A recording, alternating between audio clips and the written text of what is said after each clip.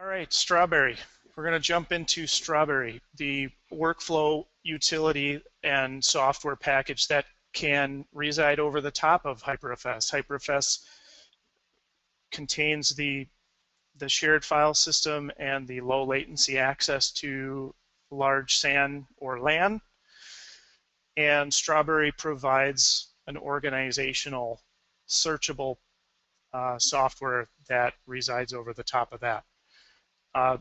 Version 4 Strawberry is released now, and this is the admin utility. I'm going to go through the admin panel first and then jump into the user experience. The admin is where you can download the client software. The client software does reside on any Strawberry client that is opening, closing projects. You can download that there. There are a few tabs across the top: Users, Projects, View, Archive, and Miscellaneous. Under Users, we can create users here and assign them their teams, and the teams will populate over here. The idea of teams in Strawberry is to create organizational units that the Google-like search will just give results for whatever teams you're a part of. That keeps your search little less, the results a little honed in to what you're currently working on, instead of searching the entire project log that's on the entire thing. It could be thousands of projects. So putting it into teams helps keep your search down. The user rights are admin. Admins can log into this admin panel, and when admins search, they see everybody's team stuff. So they see every project that's ever been created with Strawberry. Users is the next level, signified by the U. Users can search just what projects they're team members of, and in the case of assigning a project to another team, a user also has the rights to assign a project to another team. And guest can only see projects in their respective small area that they've been given access to. They also cannot give projects access to another team. So this is often used for freelance or students. Teams can be, any number of teams can be created, and then any number of users can be assigned any number of teams on the fly. The users should be noted also. This can tie into Active Directory for facilities that don't want to recreate every user inside the Strawberry system. The Projects tab lists all the projects on the system, and we can, as the administrator, assign those projects to teams here as well. We can also get an idea if, over here with parent projects and sub-projects, we can get an idea of, is this project part of other projects, or is it being used by other projects? And that is helpful to determine if media is being used in a parent project. So as the admin, I can delete projects from here. This will delete this deletion will delete the project metadata and low-res proxies that are also associated with those projects. And I can force an archive from here, and I can encode from here. Encoding is built into version 4, and that is taking an engine that is looking at all of the files that are being either copied into Strawberry projects or rendered or ingested into Strawberry projects, and it's making a low-res H.264 file out of that. So I can call for a re-encode of a project. Status options are the ability to add just more metadata and flow to the Strawberry. Maybe we have different departments that the projects are flowing to, so we can add these in as checkboxes that the editors can move projects from department to department. We can add status here. Custom metadata fields for naming conventions. We can add that here. One of the great features of Strawberry is to utilize templates to very quickly get up and running. Those templates can have automatic names, drop-down menu boxes, searchable metadata in those project names that we can define here. And a little bit more about the template is if we select a given template for a certain resolution, then we can go and set up our project file at resolution, and it will point to the right media locations so that we can get up and editing just as quick as naming our project and hitting the OK button.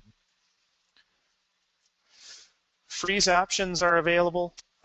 Users can freeze a project. Basically, this would halt the project and only allow the person who froze it to melt the project. And this would be used in a situation where you want to make a Strawberry project read-only and basically freeze it for a point of time. Maybe the project's been pulled off the SAN, taken to another facility or home on a laptop, and then they bring that back into the facility. They've done a bunch of changes, and then they can melt the project. There could be other uses as well. Projects tab and the View tab. Once again, the View, what's called View, is an engine that runs in the background on the Strawberry server itself and makes all of the media into low-res proxies. The low-res proxies can have metadata assigned to them at a clip level, and it allows better searching of the material.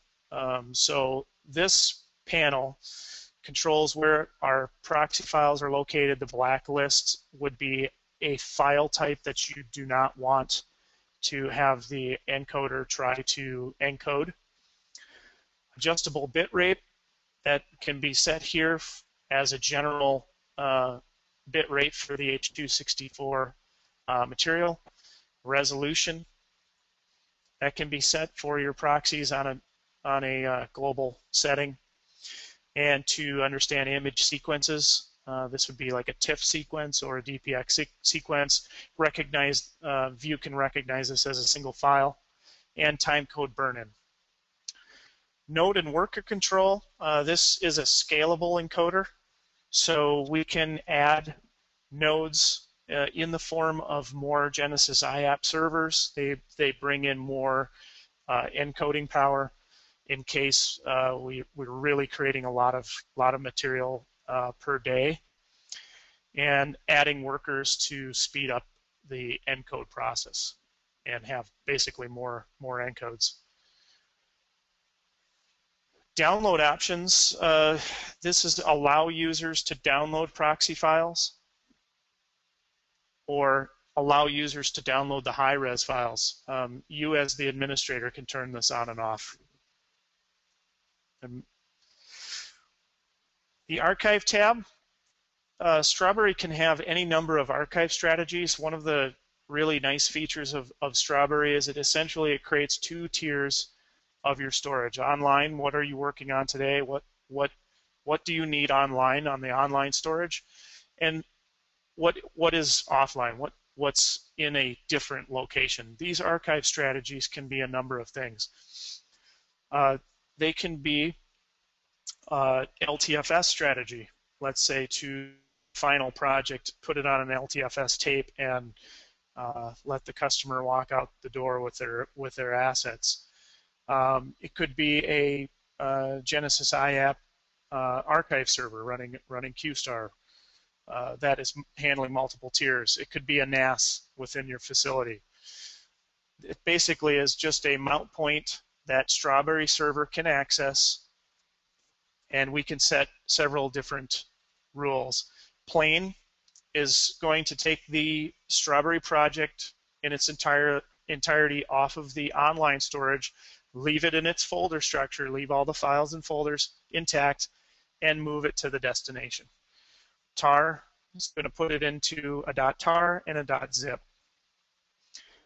Reasons .tar are used. Oftentimes, if you have projects with 10,000 files in them, sometimes the underlying archive may handle a single tar or single zip much better than 10,000 files. We also can set some sort of check on this archive. The fingerprint is the easiest, quickest check, and then the CRC is a full bit-for-bit check on the data. What this is used for is to make sure that, because this is an archive is moving data from source, putting it on destination, then deleting it from source. So before Strawberry will delete that, at least we'll do a fingerprint on it, and then for the most security, we'll do a CRC on it. Once we know bit for bit the data moved over, and then be deleted. So we can have any number of archive strategies, with also the ability to archive, which would be remove from online, put somewhere else. We also have project copy to strategies. Same thought process. We have a source, that's our online SAN. We make a destination. We mount that destination local to the Strawberry server so it can move the project, and we can set it up with the same, keep the files plain, tar them up, zip them up, check them. As the administrator, you don't have to turn any of these strategies on. And then an asset copy to strategy. This would be allowing the users, same thought process, all the same features, but allowing the users to move an individual clip from the user interface. So different workflow strategies can be put into place here. And miscellaneous tab is creating and modifying our templates. Templates are one of the strongest features of Strawberry. Once again, it's a workflow tool to help the organization speed up things. And by creating templates, they really get up and running fast on their project with a click of a button. So any number of templates can be in play.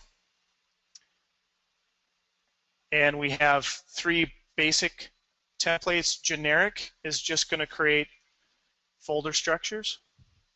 So this one is often used in Final Cut Pro environment or Adobe After Effects or something that doesn't have unique storage requirements underneath it. Avid template is going to create our project directory for us automatically, and our AMA folder and our Avid media files folder automatically for us. And Adobe is meant for Premiere. It could be used to automatically create the waveform and the caching that is useful in a SAN environment. So Adobe template will handle the cache files and thumbnails. So when you edit on a Premiere on Edit Bay 1 on a SAN, and then you get up and go to Edit Bay 2 on a SAN, if you don't have the cache and waveform files traveling with you, when you open that up on the second Edit Bay, it may sit there and just generate those waveform and cache files. So that's what this template solves. It brings those files with you so that machine to machine to machine, as you're opening the Adobe Premiere, you're not waiting for those files to get created.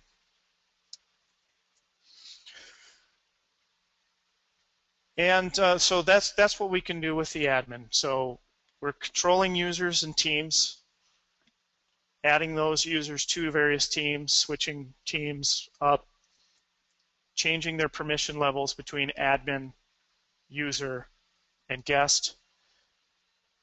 We're deleting projects. We're taking a look at projects, see what projects are part of other projects. We are deciding how the encode, how the proxy looks, how big the resolution, what's the bit rate, how many workers we have working on that. We're creating archive strategies. Most commonly, people are using archive strategies, but also we can do copy to or copy asset.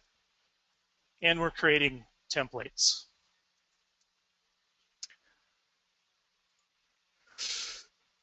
So what does the Strawberry look like for the user?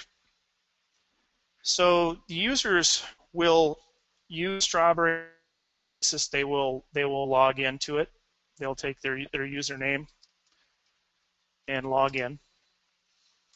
And when they log in, the left-hand side will be the search, Google-like search, and the results of this search will only get the teams that they're part of. So the admin, you can see I'm a role admin down here. If I search, I get everything that's in the Strawberry system. These projects are all previously created and saved on the SAN, the underlying storage. I can search in assets, this checkbox. This is going to allow searches into the metadata of clips themselves. If we've added clips in, clip names, file names that are inside these project files. Also some Avid bin names that can be traversed and the data brought into assets. If I'm searching in projects, I'm searching in the project's name and then possibly the metadata for the project. So I have the ability to put in a free-flowing text box metadata that is then searchable with this project.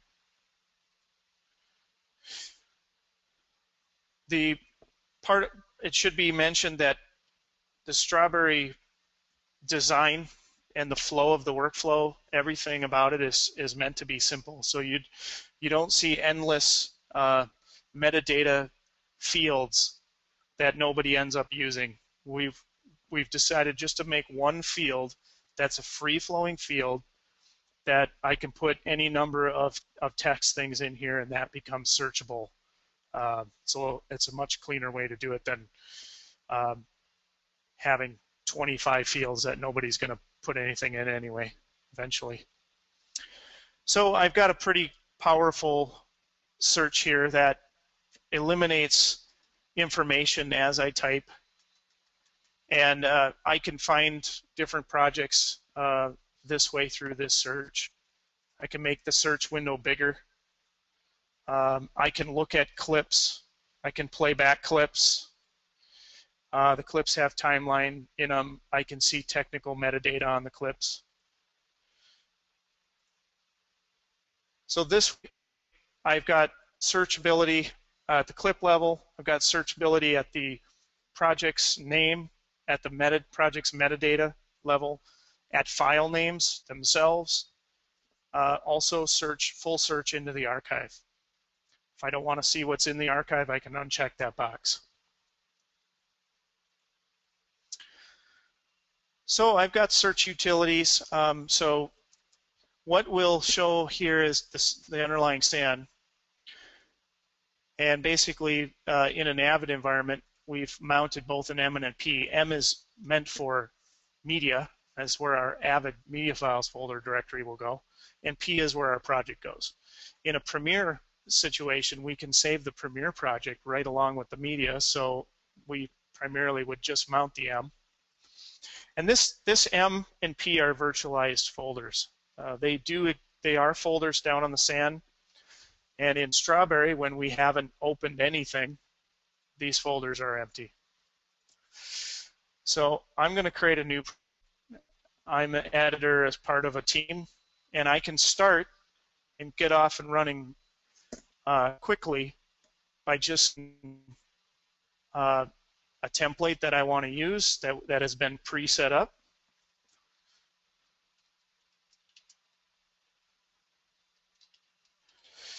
Give it a name. Now it's signified in white up here. This lets me as the editor know that I have webinar project open and I have write access to it. What's happened under the scenes is everything's been created for me, including a Strawberry project with a date and the name of the project. So with the double click here, I'm up and running. I'm not setting my media points, my capture render locations. I'm not setting up where am I going on the sand with my renders. I'm up and running.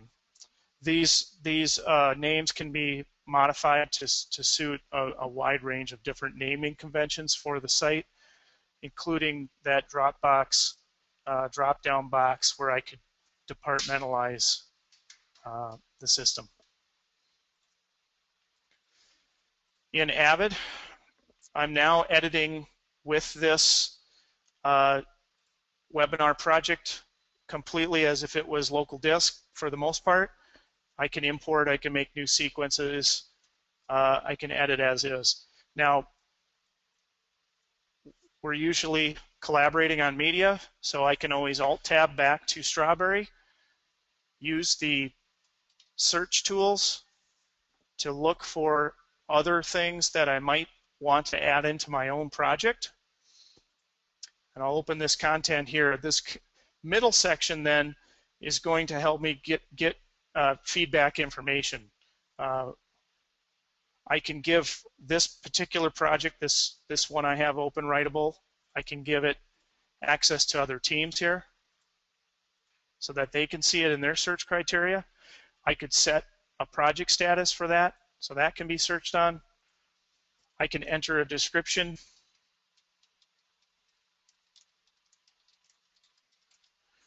That becomes searchable now within the system. Use the search tools. I find something that I want to work on. I can click on it, and now there's an add button.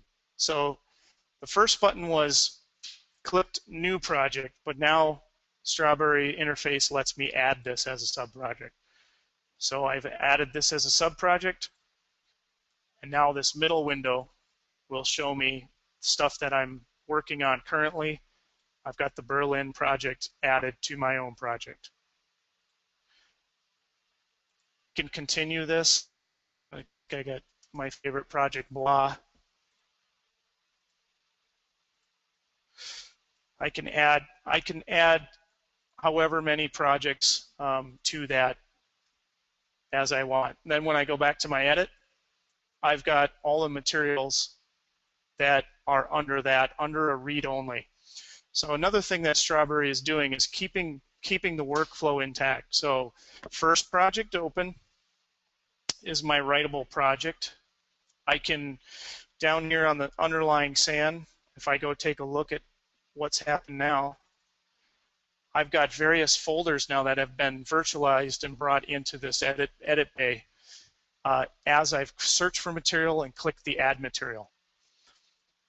I'll have read-only access to the subsequent adds, but I'll have write access to everything that I have added as my original project. So I can continue to add.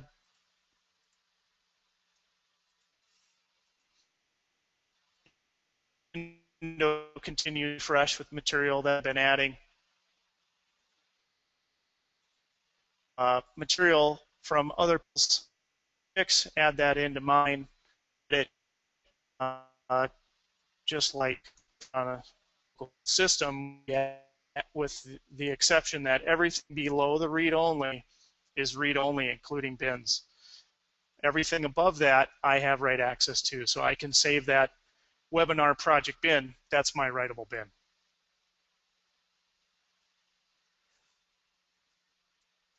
If I close that, go in Strawberry, I can close that, and uh, continue on with another project using the search, the new, the open. When I come to that project, just search for it, click on it. Now I have an open button. Open that all back into the SAN, exactly where I with read-only projects coming on, because base has I've had these sub-projects along. So everything is there, and I continue to move along. Far right is a playback window. I can create more metadata on a clip level. This becomes searchable. I also have the ability to look at some of the metadata that's part of the clip. And as an editor, the editor has opened up the ability to download low and high res or copy this asset off the SAN. I will see those buttons here.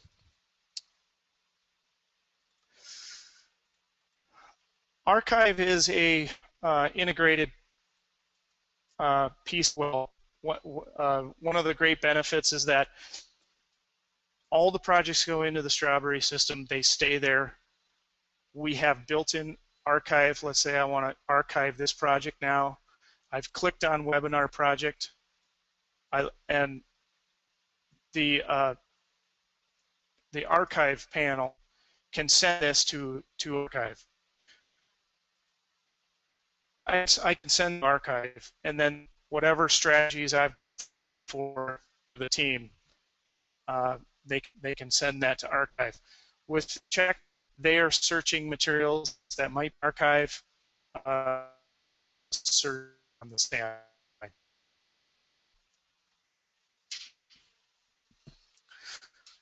So with Strawberry, we put a graphical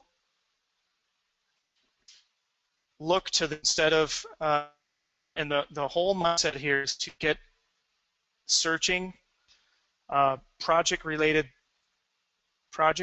search into the Strawberry interface instead of having them go into Explorer and Finder, endless folders and different